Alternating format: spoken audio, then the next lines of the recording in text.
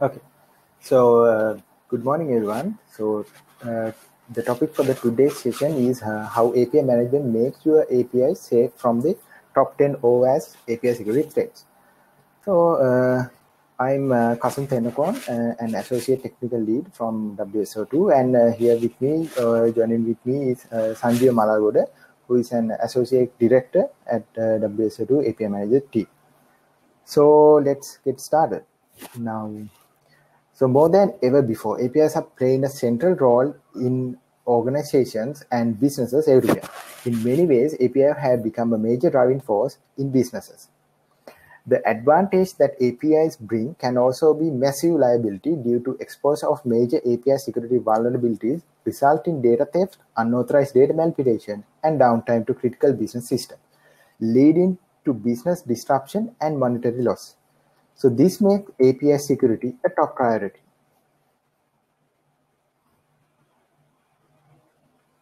OWASP, or Open Web Application Security Project. The most prevalent API security vulnerabilities have been identified by the Open Web Application Security Project, which is a non-profit foundation that works to improve and establish security standards in the software industry. So here is a list of threats. Okay, so here is the list of threads which are identified as the OWASP top 10 in API security, which was compiled in 2019. So we will go through each one of these in this session. So it is important to understand these threads when you are designing, building, deploying your APIs. Consideration also needs to be given to how these standards can be enforced through the entire development lifecycle of an API, as well as how these threats can be mitigated in already existing APIs that are in use. So an API gateway is an ideal solution for combating these threats, acting as a central security enforcement point for all APIs.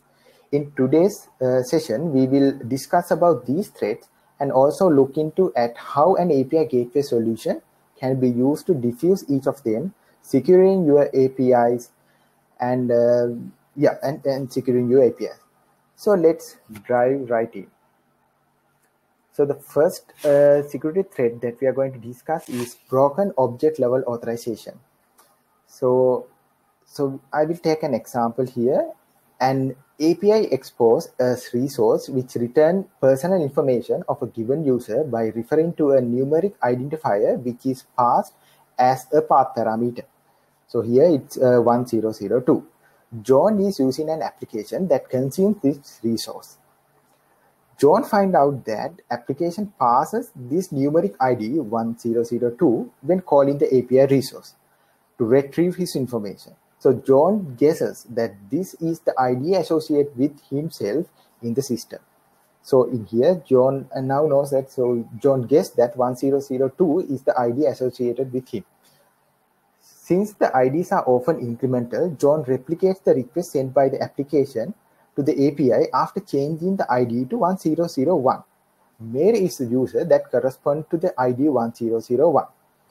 This API thinks that the request is being initiated by Mary via the application and send Mary's personal information, which is intercepted by John. There are a couple of ways that an API gateway can help mitigate this threat. Let's take a look at them now. So the solution one is an API gateway exposes the same API via an alternative resource that is not dependent on application supplying a numeric ID as a parameter. The gateway enforces an industry standard authorization mechanism such as OAuth to secure the API. The application has obtained an access token on behalf of John at the time that he is authenticated by the application. This access token is sent by the application when it invokes the gateway resource. The gateway lookup security token service or STS using the access token and identify the corresponding user is John. The STS stores the various user attributes including the numeric IDs that are used by system to identify users, and John's one is 1002 is retrieved. So here the John's user ID is 1002 and it is retrieved from the STS. The gateway invokes the API resource by specifying the numeric ID returned by the STS and passes on John's information to the application. So now John gets the response from the REST API. And in this way, the gateway prevents the vulnerable API resource which accept guessable numeric IDs from being exposed directly. Using authorization schemes such as OAuth to determine the identity of a user prevent unauthorized access to another user's information. So now go to the solution 2. So an alternative way of solving this problem can be to use the gateway to expose the API through a resource that accepts a non-guessable string ID such as UUID. So here now we have used UUID. Each user will be assigned a unique string ID. The application will send the string ID as a path parameter, and the gateway will refer to a lookup table which maps the string ID to John's numeric ID. So here we get the 1002 back from the lookup table. And the gateway invokes the resource by specifying the numeric ID returned from the lookup table and passes on John's information to the application. In this way, gateway prevents the vulnerable API resource which accepts guessable numeric IDs from being exposed directly. Right. Okay. So let's move on to the next step, which is broken authentication. So an API that exposes a resource that returns personal information uses built-in basic authentication as a security mechanism. So here you can see that basic we have user authorization header with the basic authentication value. Mary uses an application that consumes this API, which will send Mary's credential in the authorization header along with the API call. The API authenticates that the call has been initiated by Mary and responds with Mary's personal information. So now, unknown to Mary, her device becomes compromised and John gained access to it. So now here comes the John, and because Mary needs to enter her credentials into the application, John is able to steal her credentials.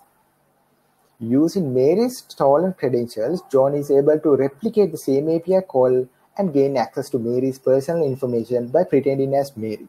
So this shows how simple authentication scheme, such as basic authentication, can be subverted. So now we can see that John was able to get access to Mary's information, and let's see how we can solve this problem using an API gateway.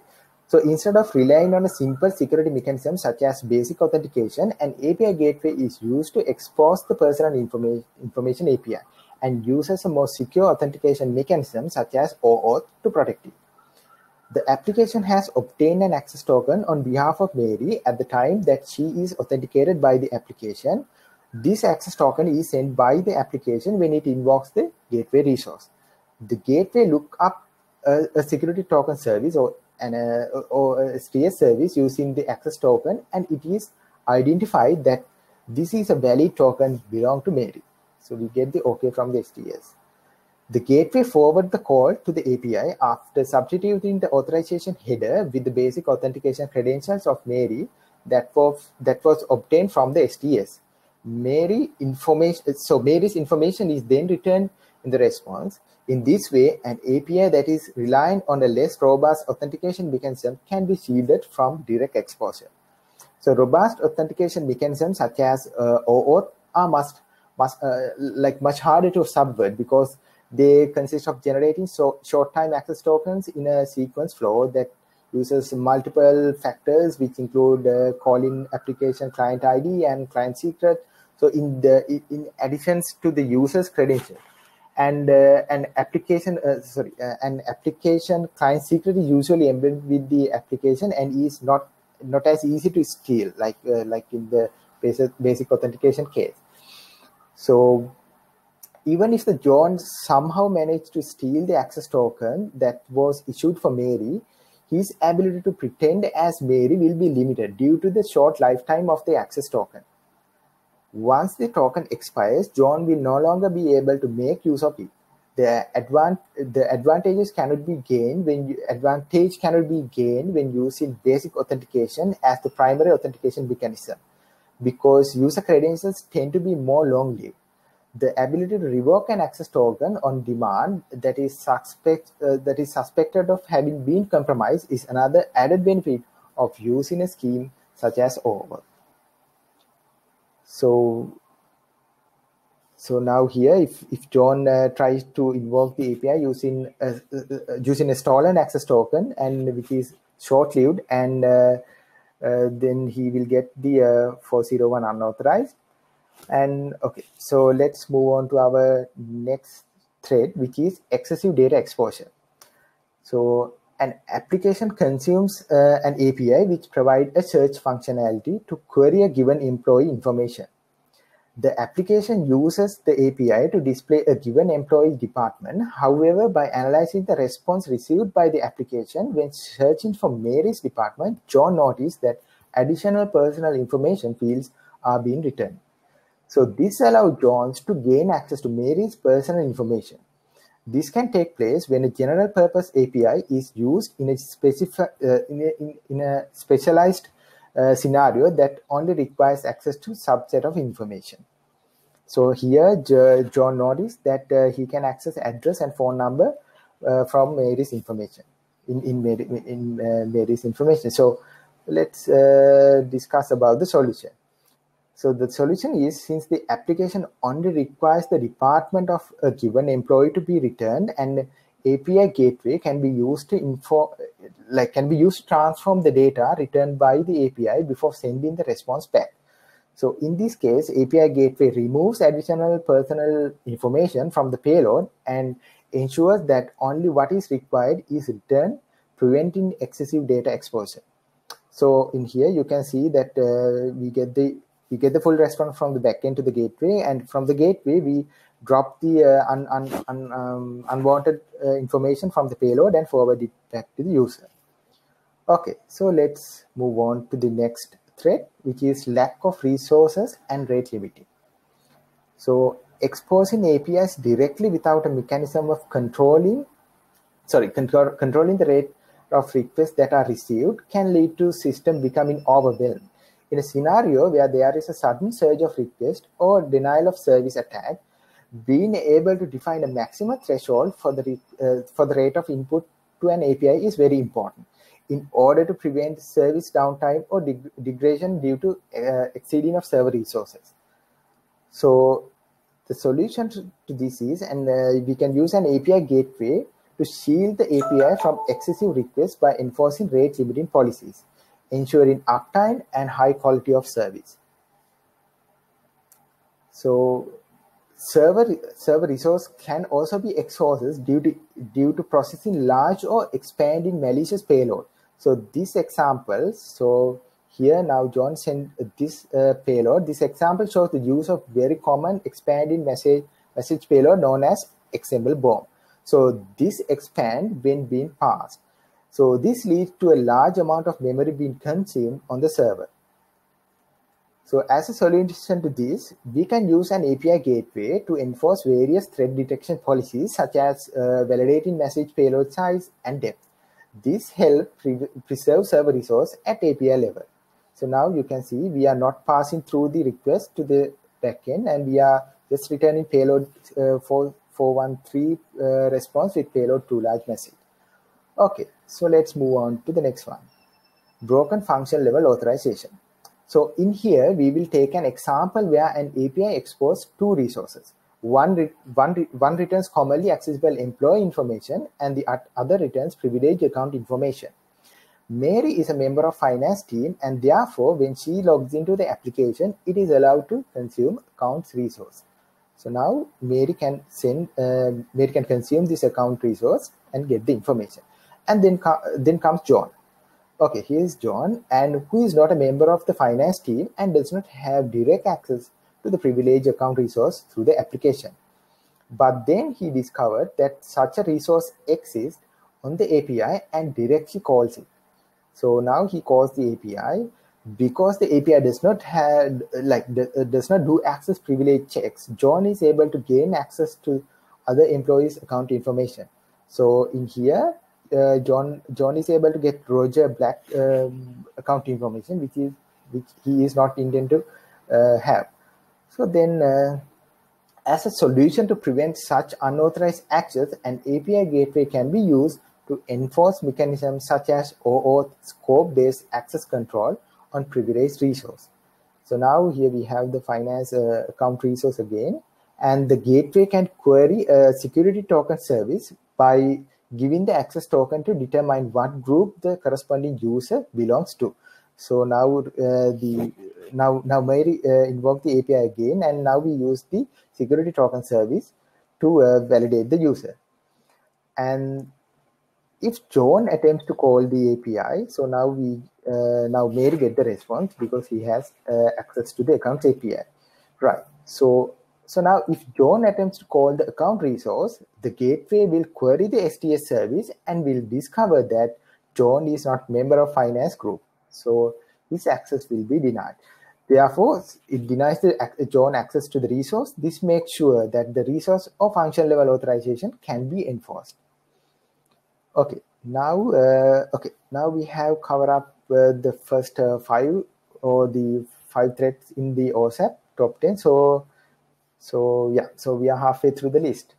And let me quickly recap the threads that we have discussed so far. So we started with the broken object level authorization, and then we discussed about broken user authentication, and then we moved to excessive data exposure, and the last thread that we discussed was lack of resource and rate limiting. So okay,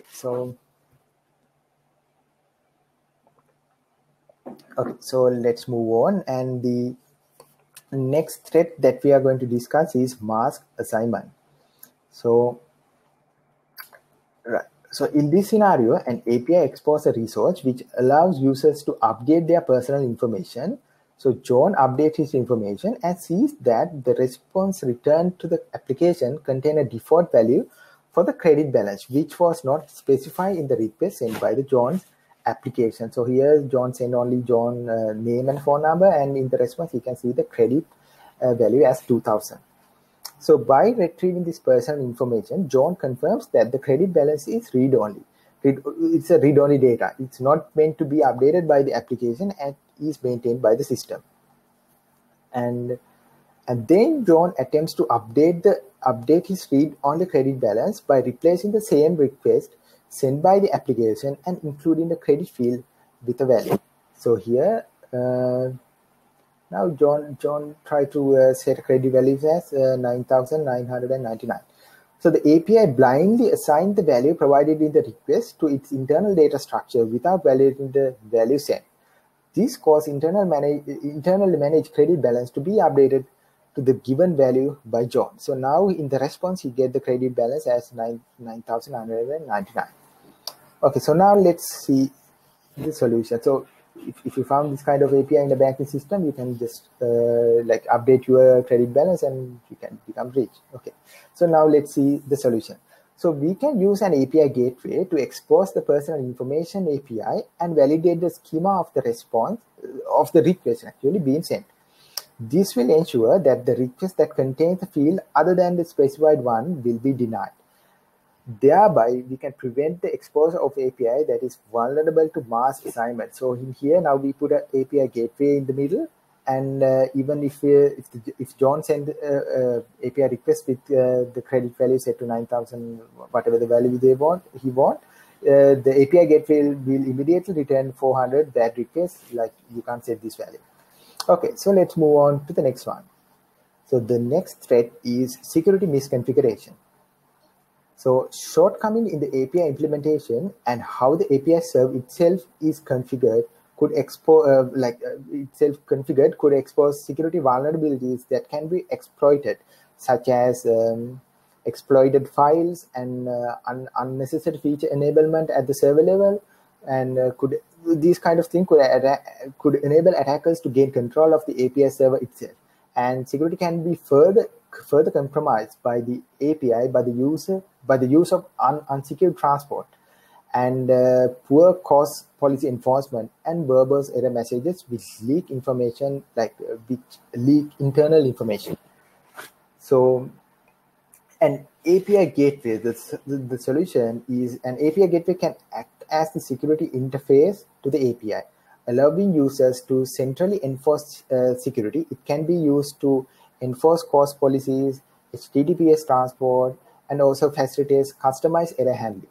So securing the centralized server that runs the API gateway is much easier than securing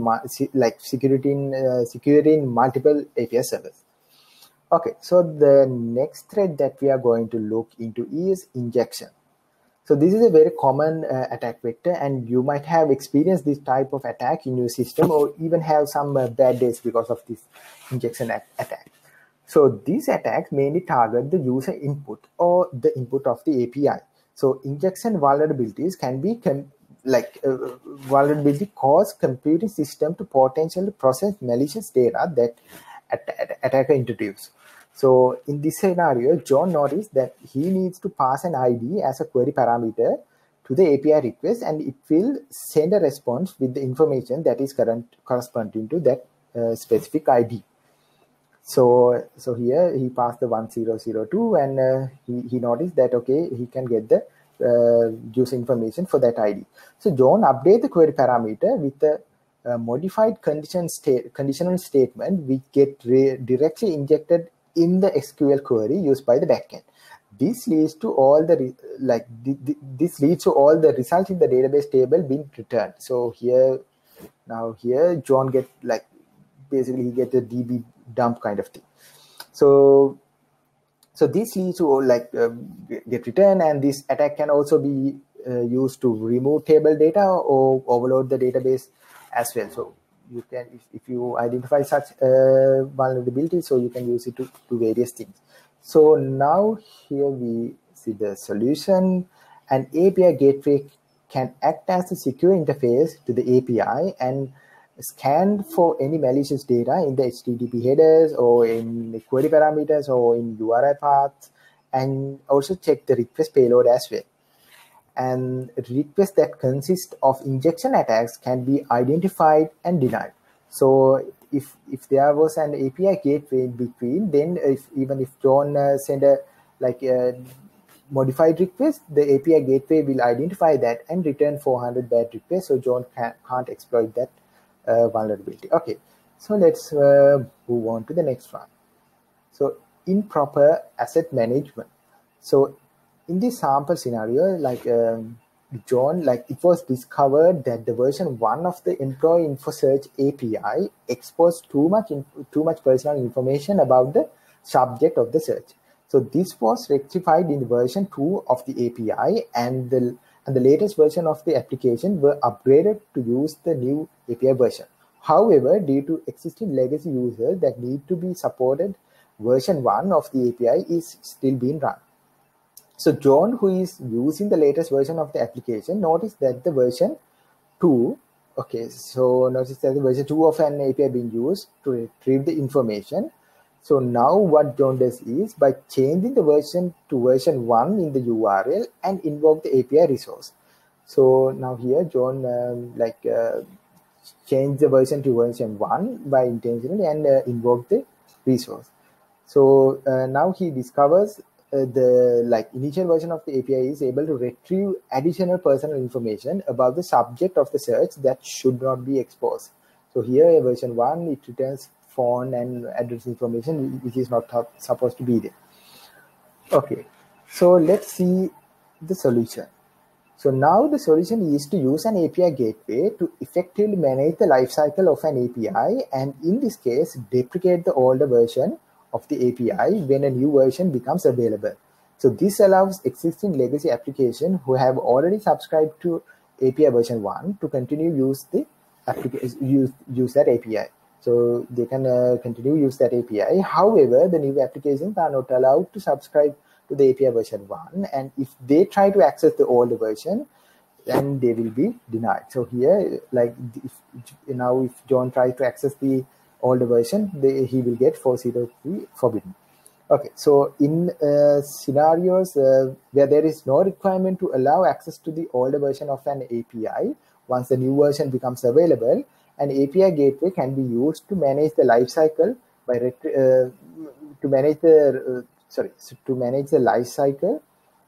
by retrieving the all the API version. So this will ensure that the API version 1 is completely removed from the API gateway and is no longer accessible to any application.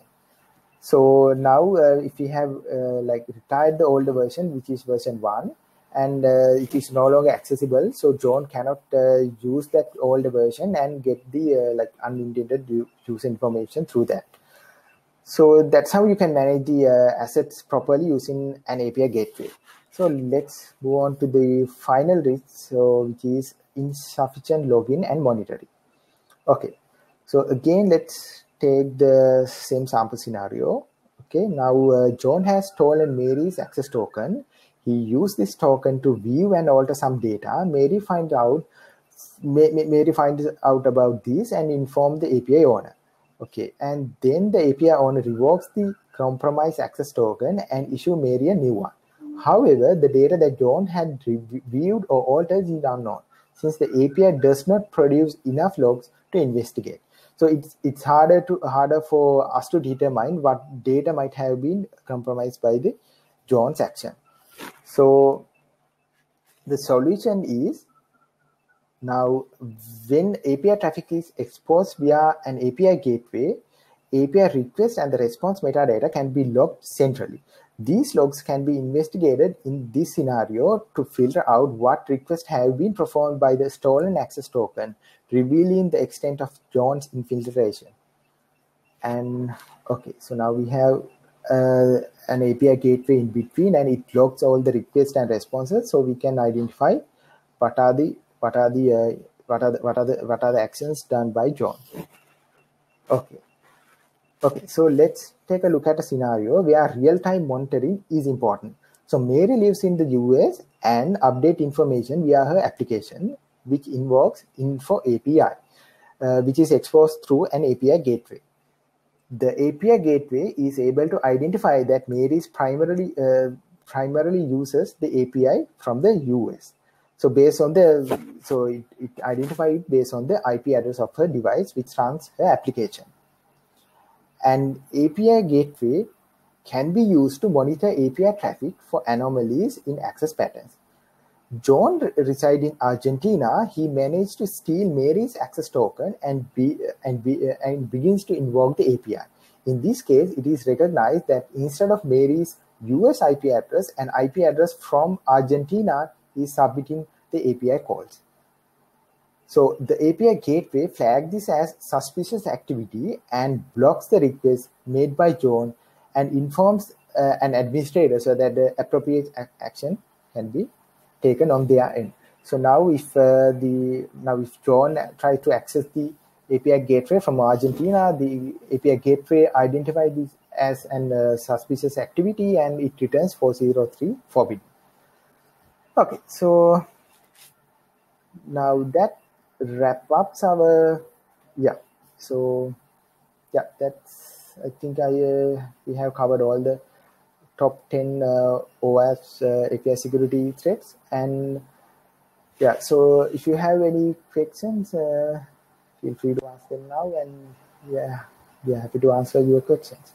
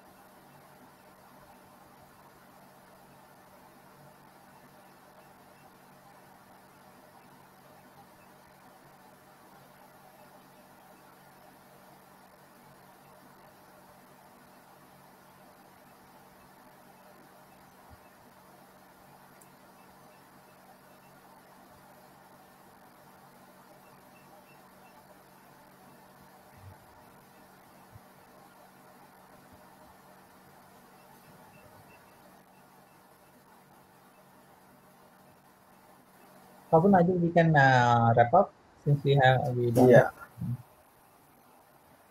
Yeah, okay. So, yeah, I think. Okay, thank you, everyone. Yeah. If you are throughout the session, just visit our booth and have a network session with us. Thank you very much for joining the session. Yeah, thank you very much, and stay safe and enjoy the rest of the day. Thanks. Bye.